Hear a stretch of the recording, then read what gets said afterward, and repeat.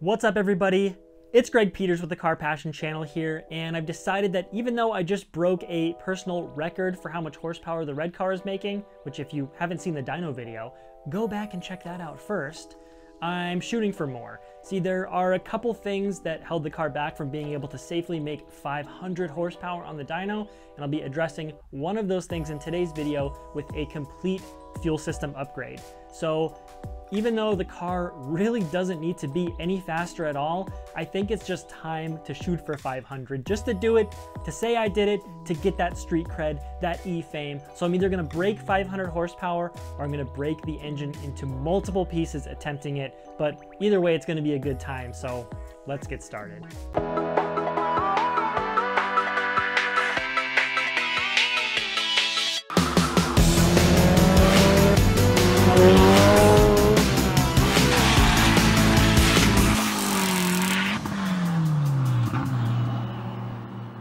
All right, let's begin with the star of the show here, and that would be this set of Injector Dynamics ID 1300 fuel injectors. Just to give you an idea on the flow capabilities of these bad boys, a single fuel injector shown here can flow about the same as 5 stock fuel injectors, so these things mean business. Now, I did consider going to another brand because the IDs are one of the most expensive options, but I've had such a good experience with the ID 1000s that are currently in the car that I decided to just ball out and stick with Injector Dynamics. Those injectors will be paired up with a Walbro or TI Automotive 450 liter per hour fuel pump. Now this thing is capable of flowing above 550 wheel horsepower on E85, and that's more power than the turbocharger is actually capable of making, so this thing will have plenty of flow for my application. I'm upsizing from a 340 liter per hour pump, which started to run at a fuel pressure right around 450 horsepower. And I will finally be providing my fuel pump with a dedicated power source and relay. A common problem with going through the stock wiring harness is you will see a pretty significant voltage drop by the time that power reaches your fuel pump, which means you're not reaching the full potential of that pump, and then especially when you go to a pump that can flow a lot more, it draws a lot more amperage and it puts a bigger demand on the stock wiring harness and fuel relay, so it's best to give it a direct power source, and I'm going to show you how to do all of that right now. So a quick recap of the last couple of videos. I dyno tuned the car on the new slightly larger turbocharger, that would be the EFR 6758. It made 497 wheel horsepower, but it was leaning out in the high RPM, showing the weakness of the fuel system in the car. In the video after the dyno, I took the car out, I turned the boost down, so the car was making about 440 wheel horsepower, and I had a loss of fuel pressure. Now initially, I thought it might have been a problem with the fuel pressure regulator, but now thinking about it, I think what probably happened is because we turned the fuel pressure up so high on the dyno, almost 100 PSI, it probably blew that little hose that's between the fuel pump and the fuel pump carrier inside the tank. I'm gonna find that out in just a second.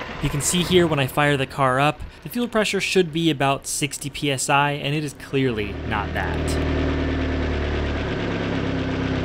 I'm going to start by replacing the fuel pump, and the first step here is to disconnect the negative battery terminal. Do not skip this step. You're about to have an open fuel system. You have to disconnect your battery. Now that your battery is disconnected, you can pull out the carpet from your parcel shelf and remove this access panel by taking out the Phillips head screws. Before you remove any hoses, you want to let the fuel pressure out of the system. You can do that either by unplugging the fuel pump or the fuel pump relay, cranking the car over for a few seconds, and then disconnecting your battery again before you proceed. I forgot to show that here because my fuel system has no pressure in it. That's the problem. Otherwise, when you do go to remove these hoses, you are going to get quite a spray of fuel, and you do not want that. Now, although I can get my favorite hose removal pliers in here to easily get these hoses off, the ones underneath the parcel shelf are quite a bit more difficult, so if your hoses are old like mine, you'll probably need to cut them off with a razor blade. Once the hoses are off, you can loosen all the Phillips head screws that hold the pump assembly into the tank, and then you can just pull it right out. It's also a good idea to throw a rag or something over that opening to make sure that nothing falls into your fuel tank.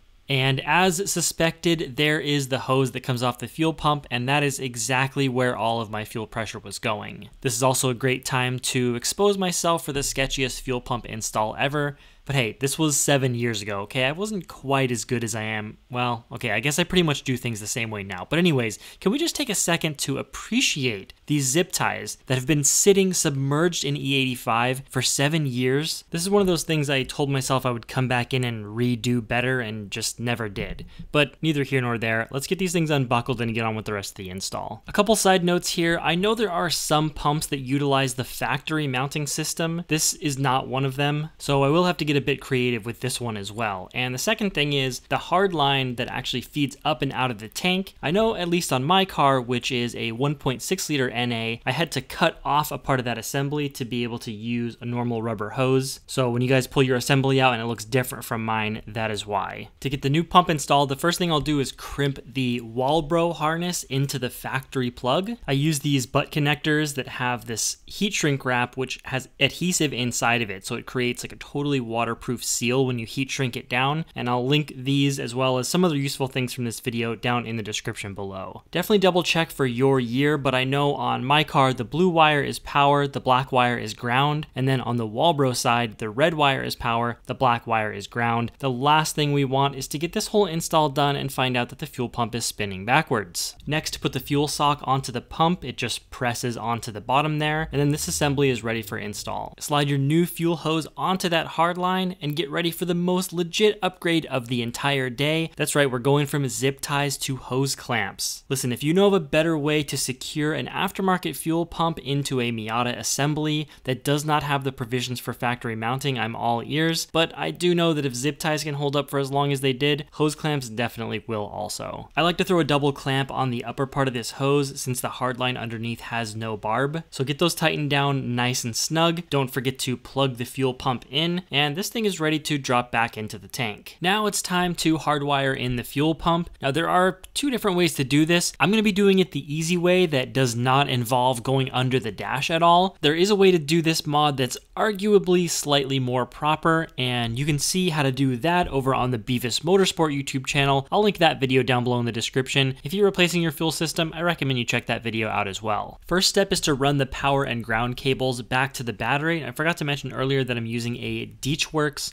fuel pump hardwire kit, and the one I'm using here is actually an extra heavy duty one that's complete overkill for my application, but I was able to get this one shipped a little bit faster, so I went with it. I'll link both this kit and the one below it down in the description. I'll be running the power and ground all the way to the battery at the back of the car. Now the power wire on this kit was way too long because it's actually designed for adult size cars as well, so I decided to shorten it. If you do this, make sure you leave the inline fuse in place and you don't get rid of it by accident. That's a pretty important part of the system. With the power and ground hooked up in the battery area, of course with your battery still disconnected, it's time to tap the rest of the kit into the factory harness. So pull out that fuel pump harness and unwrap it to expose 4 wires that lead to the plug. There's going to be 2 wires next to each other that are a little bit thinner. On my car they are yellow and black. Those are the fuel level sender wires. You don't want to mess with those, but the power and ground for the pump are the ones you're going to chop. Now these kits do come with instructions, so be sure to reference those as well in case there are any color discrepancies, but in a nutshell, you have 4 wires going to the new relay. The red is the power wire coming from the battery, the black is the ground, the yellow is going to be power going to the pump, and the blue is the signal into the relay to switch it on. And that's where today's big shortcut comes into play. So you have this blue power wire that ducks down behind the waterfall panel. That actually goes up to the stock fuel pump relay. And in today's install, I will be leaving the factory fuel pump relay in place. And you might be thinking to yourself, isn't that the point of this whole mod, is to get rid of the factory fuel pump relay? Yes and no. So the point of this mod is, number 1, to get power directly from the battery to the fuel pump, and number 2, not have the massive amperage draw of this huge pump going through the factory relay. And in this configuration, even though the signal to turn on the pump is still going through the factory relay, so technically there's another failure point, the amperage of this pump is not going through it. It's going through the bigger, beefier relay. And the benefit of doing it this way is you don't have to go underneath your dash and unravel harnesses and mess with all of that. It's basically a massive pain. pain. The thick black wire coming from the new relay is the ground for the pump, so that hooks up to the harness going to the pump's plug, and then the ground wire that goes to the factory fuel pump relay, you can just cap it, that will not be hooked up to anything. So the thick yellow wire needs to be connected to the blue wire going to the factory plug. Again, that is going to be the power going to the pump. And then the thinner blue wire coming out of the relay needs to be hooked up to the trigger that is again going up to the factory fuel pump relay. I will link those wiring diagrams that I just posted on screen down below in the description, but just keep in mind that the colors might not all match up depending on the Hardwire kit you get and the year of your car. Now you'll notice the wires coming out of this Hardwire kit are some thick boys. They are actually 10 gauge, and the factory wires in the car are probably 18 or 20 gauge. So in order to get a good connection, I just stripped extra insulation off of the factory wire, folded it over itself to make it twice as thick, and then I just used the 10 gauge butt connector to put those two wires together. That's another part of the install that technically could be done a little bit more legit by drilling out the factory fuel pump assembly and installing these post terminals. That way you can run the thicker wiring basically all the way to the pump. And you can see how to do that in the Beavis Motorsport video if you care to do it that way. I'm not really that concerned with it because number one, the wires coming out of the Walbro pump are probably only a 16 gauge wire. And you have to remember that the resistance of a wire is affected by how long it is. And we're only talking about a very short span of this thinner wire, rather than something that runs the entire length of the car the way that it is in the factory configuration. Once everything's all wired in, you just need a place to mount your new relay, and it's easy enough to just use a self-tapping screw into some sheet metal somewhere. Just make sure you're not accidentally drilling into a fuel line or your fuel tank. Now that the pump is all wired up, I just threw on a couple new fuel lines with new clamps, and it's time to put the interior of the car back together. The hard stuff is basically all done at this point. Now we just have to do the fuel injectors. Now I'm a bit lucky here with how easy the fuel injectors are to remove from my motor with the Skunk 2 manifold. All I have to do is disconnect the feed and return fuel hoses, unbolt the fuel rail, unplug the fuel injectors, and the whole assembly comes right out.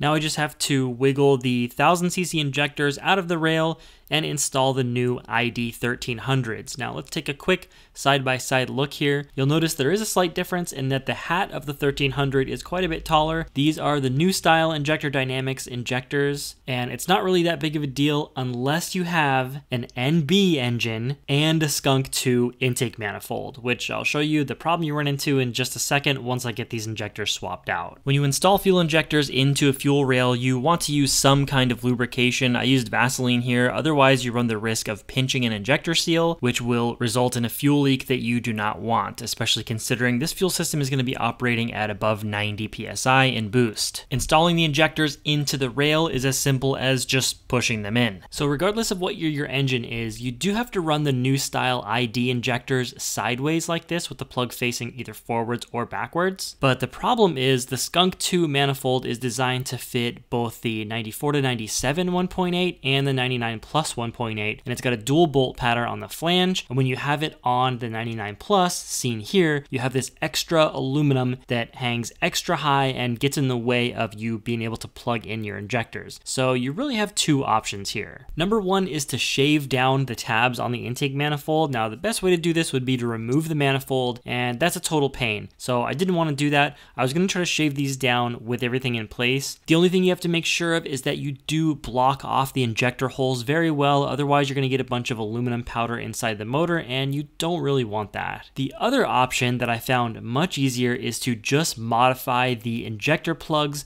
so they're not as bulky. Now the EV14 injector plugs have this protective cage around it. It has nothing to do with the waterproofing of the connector. It's just like a ruggedness, durability thing, and I do not think there's any effect with cutting part of that cage off, and that's exactly what I did. The connectors still click into place. They still have that locking lever. The only difference is they're smaller and they fit. All right, the entire fuel system is installed. It's time to configure a couple things and fire this beast up, hopefully. First, all I want to do is give the fuel system a prime, make sure the pump is actually working, and see if it's obnoxiously loud. Hey! That might actually be quieter than the 5.0 Motorsport's 340 liter per hour pump that I took out of it, which is pretty crazy. I thought this pump was definitely going to be louder, but yeah, it's pretty quiet. The next thing I want to do is reset the base fuel pressure back down to about 60 On the dyno, in an effort to break 500 horsepower, we just cranked the fuel pressure regulator and just basically let it go as high as it could. So I want to get that back down, and the first step is to get Tuner Studio connected. Come up here to CAN bus test modes, and should be under test mode, enable test mode. We could just turn the fuel pump on.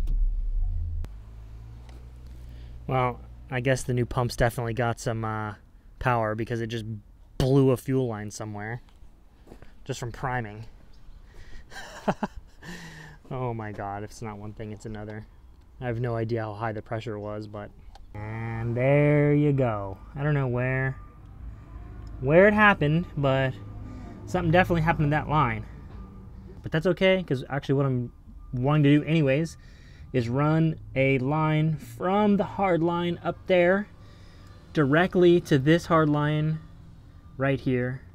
Yes, that's right, fuel filter delete, because I did upgrade to this E85 compatible Fuel Lab inline fuel filter. I never had a problem with the old stock fuel filter, but I don't know. I just feel like this is a better option. But yeah, anyways, I just got to throw a quick line down there at the back of the car and we'll be ready to roll. What you know about that fuel filter delete mod for maximum performance and weight reduction?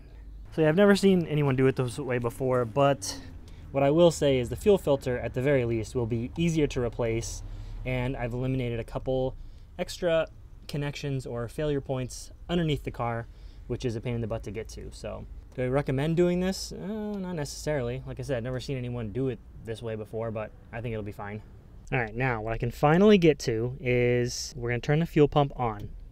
So now with the fuel pump running full blast, I can bring this base pressure back up. And this is going to be the base pressure at 100 kPa. If you set this with the engine idling, your base pressure will actually be higher because the pressure should lower slightly at idle, I think. I don't know, I'll check it in a second. But setting the base pressure at 60-ish. And we're just going to lock this down. And then this is a rising rate regulator, so for every PSI of boost, this will raise 1 PSI fuel pressure, and that makes it so the fuel pressure inside the injectors equally combats the air pressure inside the intake manifold.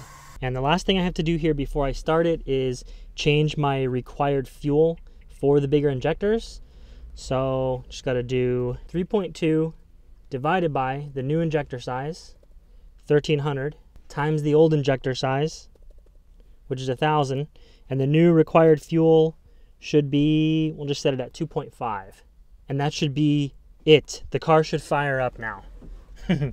Knock on wood. With my luck, well, I'm not even gonna say it. Let's just turn the key, huh? Wow, it fired right up. Oh, dang it, I jinxed it. No, this car does that all the time. I have no idea what it is.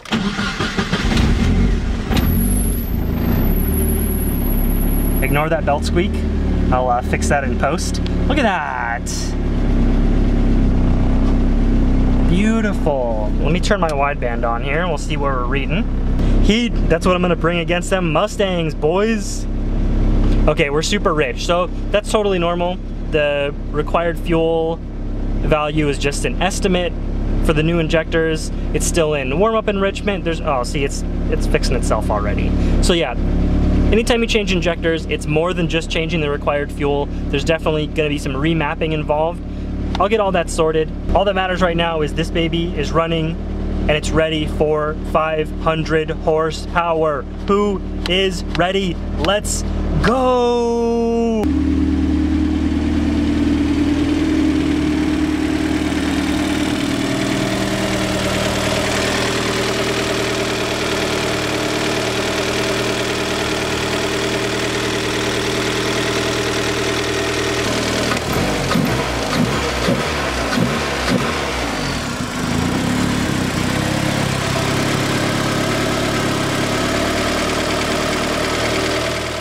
Alright, so the fuel system is completely installed. It's not tuned yet, and I still need to make a couple minor tweaks to the car before I bring it back to the dyno, mainly just making sure the boost control is really in check and under control. I found a couple small things in the data logs that I didn't really discover at first, but I'll get into that in the next video. No need to lengthen this thing up anymore. The dyno tune is coming very soon. I will be going back for my 3 wheel horsepower, and it seems small, but gosh dang it, I want a piece of paper printed out from that dyno that says the engine that I built in my garage made 500 horsepower. Anyways, if you did enjoy this video, if you did learn something, don't forget to smash that like button, subscribe if you are new, and I will catch you in the next one. Peace out.